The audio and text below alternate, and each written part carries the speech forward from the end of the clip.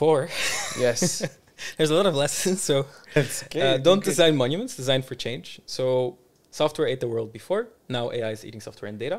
So when we work with engineering teams, some of them already do this. They design around the model.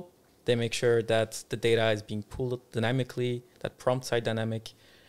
But many are also still engineering a lot of business logic. And that's not necessarily good, because the closer you tie your business logic to traditional code, to frameworks like LangChain, etc., the more you're going to have to rewrite that, and the more it's going to become technical debt. So essentially, more and more of the business logic that we used to write, and customer chatbots are a very good example of that, is just being bundled inside the model. You know, intent recognition, named entity recognition, all of these different layers used to be additional software that you have to manage yourself.